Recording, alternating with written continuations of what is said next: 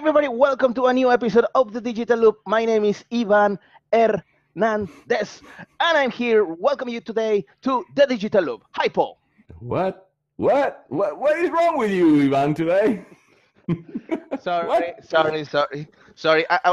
I'm listening to Gary Vaynerchuk's new book, the hashtag Ask Gary V, which is actually very, very, very good. So I'm a little bit pumped up because the moment that you told me about this topic for today's show, I started to realize, okay, Gary is talking all the time about Snapchat, and we are talking about something that is connected with this, with a new way how we are communicating. So I'm a little bit excited. Sorry about that. I drank too much coffee this morning. But what are we talking about today? I've been following Gary on Snapchat for quite a while. It's true. He's been talking about his book for the past 5 days, like every half second. So it's pretty entertaining. You should actually follow him, guys, if you haven't already, and you should download Snapchat because it's an interesting. So today there was 2 articles that just evoked, and I'll get to Snapchat in a bit. First, it was an article from a friend of mine, Thomas Stolfa, and he wrote this article called "The Future of Conversational UI Belongs to Hybrid Interfaces." I'm just going to quote the first sentence. 2016 is the year of everything conversational, and I think that's actually on point. We've already been talking in past episodes of obviously about messaging apps and about how we are evolving in new ways of interacting with each other. But it's not only interacting with each other. It's not only brands interact with people. It's now how we interact to do everything. I was reminded of that because there's a new app here in the UK called Hero, where you can basically, it's an assistant. You can ask it anything.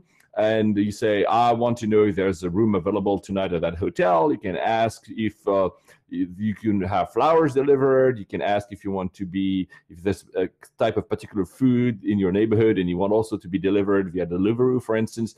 These apps already are developed, obviously, in the US already. There's some in New York and in the Silicon Valley. But I was thinking of how, and this is why the article of Thomas is actually interesting, of how we used to download apps for everything. So you have an app for, messaging, obviously, but then you had an app for social networks, and then an app for buying stuff, and then an app for buying plane tickets, and then you have an app for every single thing. And now, basically, if you look at the top 10 on apps downloaded, both on Google Play and on iOS, there are mostly basically the four big ones: Amazon, Facebook, Google, and Apple. And what it means is that there's maybe some kind of app fatigue, but also what it implies is that there's new ways that people are developing. Instead of asking you, Ivan, to download an app, you can actually now do most of the stuff within existing apps, which are obviously, for instance, Facebook Messenger. We talked about Facebook M in the past, which is, again, also an assistant like the Hero just mentioned. There are others, there's WeChat in China, where you can actually already buy stuff as well. So, and I found that interesting. And the second bit, of course, that will come at the second part of the show, was an article in the New York Times about Amazon Echo. It's not available elsewhere, just in the US. It's basically a device that sits in your living room, in your office, in your master bedroom, whatever. And you talk to it. You talk to an assistant and you say, I want this. I want, I'm missing apples. And then Amazon Fresh delivers it to you. I want to buy that song, and Amazon Music buys it for you. Or I need that book, and you get it delivered. So these are new ways of interacting, which kind of diminish the power of not only apps, but of course of the web browser, of the URL, of even the destination website, or the destination at all in its entire definition, because you don't need to. You just need asking an assistant. Have you ever tried one of those? Are those any available in where you live in Eastern Europe, Ivan? Yeah, no, I mean, and this is something that is connected with what was mentioned in some of these articles, that if you think about it, we are talking about the augmentation of email, and the younger generations, the teenagers, the younger adults, they don't use email. I mean, of course they use email, but it's not like as a big important part of their lives as our generation. They are communicating through messengers. They are communicating through Snapchat, WeChat, WhatsApp, Messenger. And basically what's happening today is that this is starting to have an impact on every single other marketplace and every single other type of businesses. In that article that you mentioned from Thomas Stolf, a very good article, by the way, I love this quote that he says that every community, marketplace, on-demand service, dating app, social game, e-commerce product has or will have soon messaging as part of the experience to drive retention, engagement, and transaction volume. Correct. It's something that is crucial, and it's something that every marketer should be keeping up with the evolution of these messaging apps, because these apps are not, you just made them and they are done. They continue to evolve, and what we're seeing today is that these applications are starting to integrate with others. We were talking about now, I don't know if it's only in the US, but it's possible to order Uber rides through Facebook Messenger. Correct. And there are situations that these applications are starting to integrate because everybody's using messengers, but these messaging apps, because Messenger is how Facebook Messenger, let's say. I have here some data that I thought was really interesting to share, that there are more monthly active users on messaging apps than in social networking apps. Yeah, this is something that if you think, it changed at the end. I think it's changed at the end of 2015. I think the number of people. I think the numbers. I don't have the latest ones, but I think WhatsApp. You have some numbers. Yeah, according to this article that we have is, and of course the article is on the show notes. There is 3 billion monthly active users on messaging app versus 2.5 billion in social networks. Wow. So that's incredible. Also, the top 4 messaging apps, when we're talking about WhatsApp, Messenger, WeChat, and Viber, or Viber, I don't know how you call it. They are 3 billion users. So this is something that is huge. Everybody, as Donald Trump will say, this is huge. This is something that is huge, and everybody is communicating, and everybody is using this type of apps. So it makes sense that actually this user interface is starting to integrate these different elements, because it started to become a really, really relevant part of our lives. Yeah, there's also QQ Mobile. It's also in China. There's also Skype. Actually, Skype. Some numbers show that they have more more users. Than Viber, Line as well. But again, what matters is this new wave of using messaging apps. There's a research company called Vision Mobile. Actually, they're friends of mine, so I need that for full disclosure. But they've written an article recently that I'll also put in the show notes, and I'll just going to quote one sentence: messaging apps are transforming into messaging platforms. And I think this is really the key. As there's probably, like I mentioned earlier, an app fatigue, there's also now a redirection of all those within where people are. It used to be that people are on social networks. We used to say that people are on social networks, so you should be on social networks and interact with brands should interact, for instance, with people on social networks. Now people have moved more into more one-to-one or one-to-many system of interaction within messaging apps. Thus, these platforms are being developed and integrated and augmented as well. It caters for all industries. The BBC, for instance, is now also on WhatsApp. You can receive headlines of the BBC on WhatsApp directly. So it's also for news. If you look at the latest Quartz is it's a website that delivers. It's a very good website for news. Their newest iPhone app kind of mimics the layout of a messaging app. So it's not a messaging app by itself, but it mimics it, showing there's a trend towards that. People are very comfortable to talking, and they'll be more comfortable. The other thing that is interesting is that airlines are using, for instance, now messaging apps for customer service. So customer service, because the helpline calling customer support is dying very fast. Already phone calls have been dying for quite some time, but now they're using these messaging apps, and more so, it actually allows, and that's very interesting, the use of some kind of artificial intelligence, of bots, basically. So instead of having always people on the other side of the line, you could actually scale much faster by having not only automated responses, but smart automated responses. You need something. I just said you want to buy flowers. If you say that, the app knows what your location is, and it will actually get you answers or even get you flowers delivered, and you would only actually talk with a bot. You've actually never interacted with a human. It's a bit similar to what we'll talk in a bit. If you ask that to Siri on your iPhone, or to Cortana on Microsoft, Alexa on Amazon, and there's actually a new one. If you have the iPhone, you should try Hound. It's a new also voice-activated app.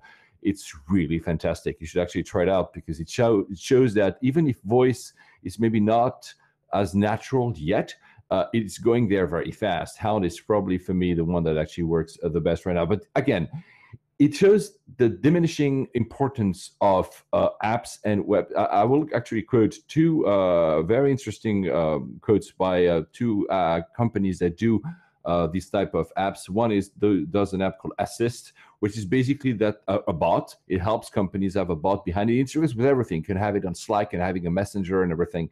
And he says, think of messaging as a browser and bots being the URL. And I think that's actually very true. That rings very true to me, how it's evolving. And the other thing is, the founder says that every business in the world is going to have a bot. They just don't know it yet. And I think that's actually very true because, again, this diminishing, always the desktop and the web has been diminishing since the rise of mobile. And since now there's an app fatigue, or at least an app consolidation, that means only a few winners are there. And then the rest, even if there are 3 billion apps, you're never going to see them. You're only going to see the top 10 or top 20. The fact these bots are being integrated within those existing apps is something that goes in that same direction. Another quote that I found very interesting, it's an app called Cola. It's also a messaging app. Its CEO says he sees text messaging as a next web browser, and I think as well that rings as true as well. So do you think that you will start abandoning your apps, Ivan, and go into messaging for everything? Yeah, well, I don't know if I will start abandoning my apps, but it really got me thinking and being self-aware of how I use, my behavior when I'm using my phone. And yes, I mean, when you start thinking about it, you realize that a lot of the times, most of the time that you're doing the things that you're doing on your phone, you are messaging somebody. And of course, there is still the element of email, particularly when you're talking about clients.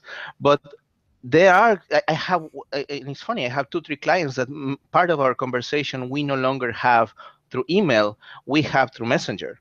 And of course, there is the element that we have we're friends. So it's not just that we are, this client official relationship. So we are connected on Facebook, but we move away from this official, let's say, official structure conversation through email, through the traditional way, through WhatsApp and Facebook messengers, and every once in a while there is these little silly photos that you can send and stuff, and it has changed the way we are communicating. And as I mentioned earlier, this article that we have also, the why every marketer should be keeping up with the evolution of messaging apps, it shows that this is the direction where we're going, especially when we're taking into consideration the new generations. And I'm not going to call them millennials because I hate that term, but these new younger generations that are really, really growing up already with this as part of their DNA.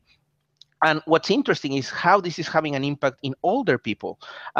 Just to mention, I don't know why we're bringing Gary a lot today, but I remember Gary Vaynerchuk giving a speech some time ago, and he's in a room full of executives, and you can see that everybody's kind of like older.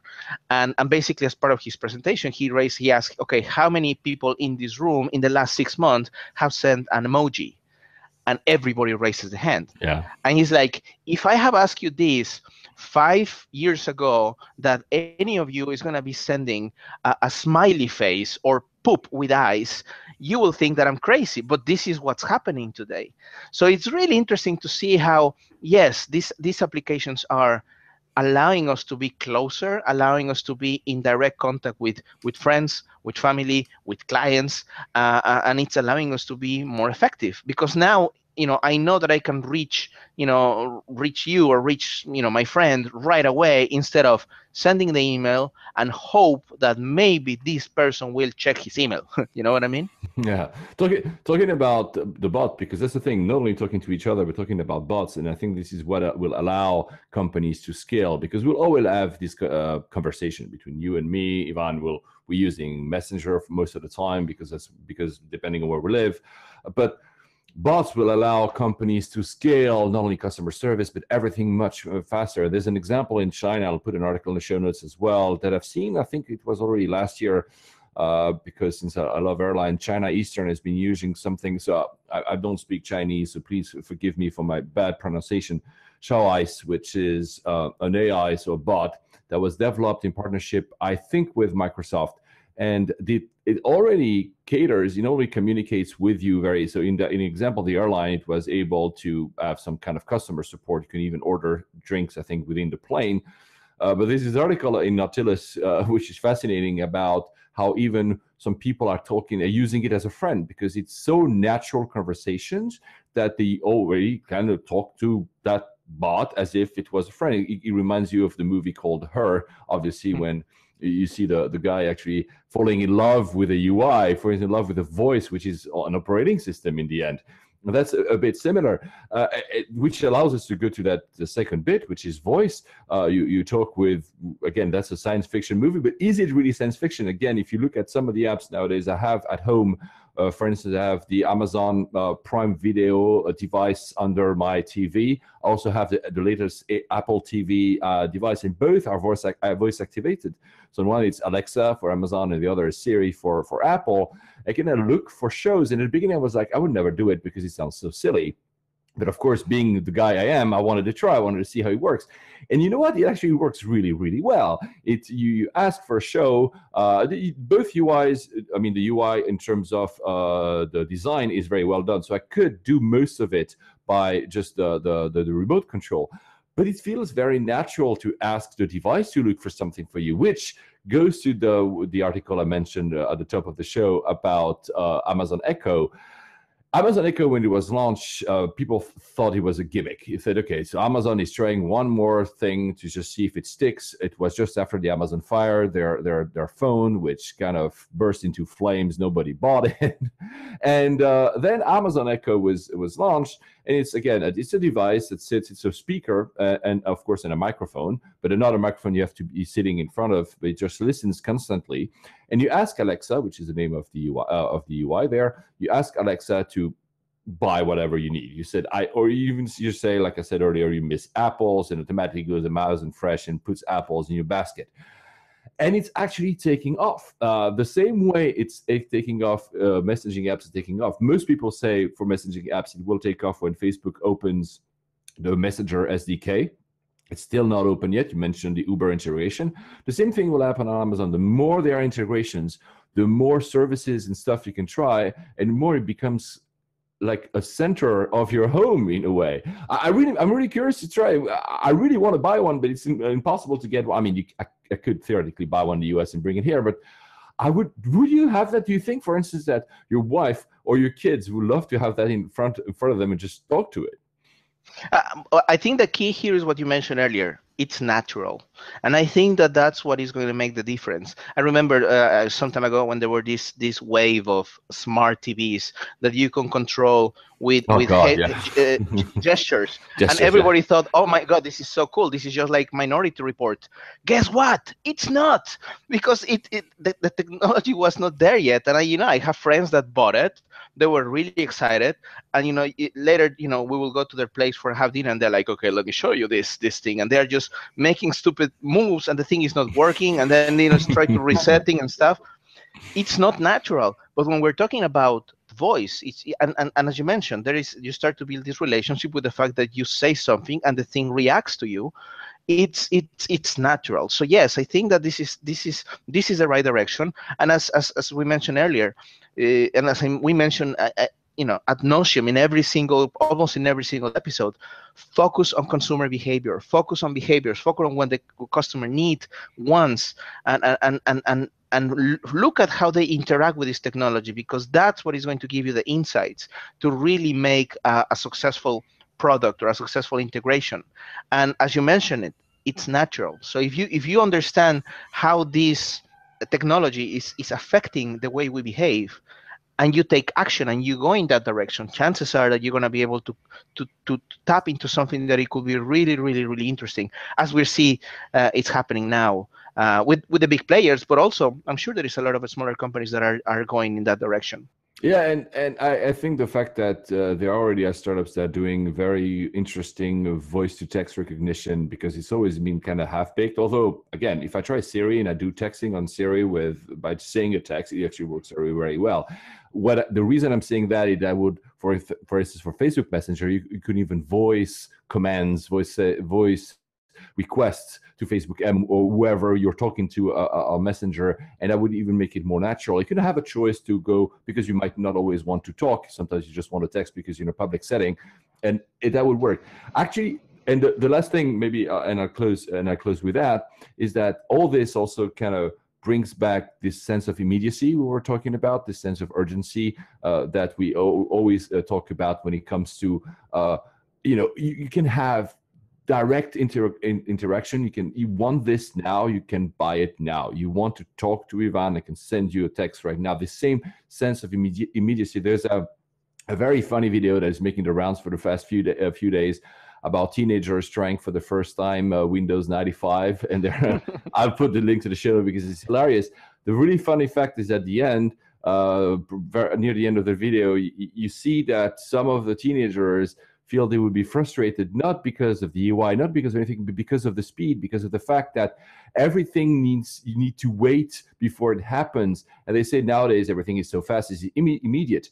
And I think texting, so messaging, and of course voice, are feeling that fueling that sense of immediacy. You can make now everything on the fly. You can make plans. I can say to Ivan, we need to meet tomorrow, and I can ask an app to actually buy me plane tickets, or organize me an Uber to drive to the restaurant where we're going to meet. And Ivan at the same time had booked the restaurant, but just saying something to an app. You don't have to open an app, yet another Yelp or whatever, book the restaurant, go to the website of the restaurant. You could have a direct focal point of entry for all this. And I think this is why the battle will be very big, because I said at one focal point, and everybody is vying for the focal point. Apple is, Facebook is, WeChat is. They all want you to be in one single point of entry and ask it everything.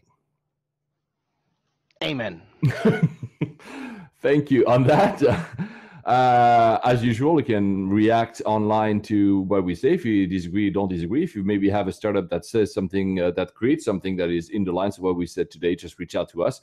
The digitalloop.co, you have all the information there, both our Twitter accounts and the Twitter account of the show itself. We're also on Facebook, everywhere. Don't hesitate to reach out to us. And we'll see you the next episode. And maybe by then, Ivan will have calmed down his Gary V impersonation. Yes, we'll see. Have a great day, guys. Bye-bye.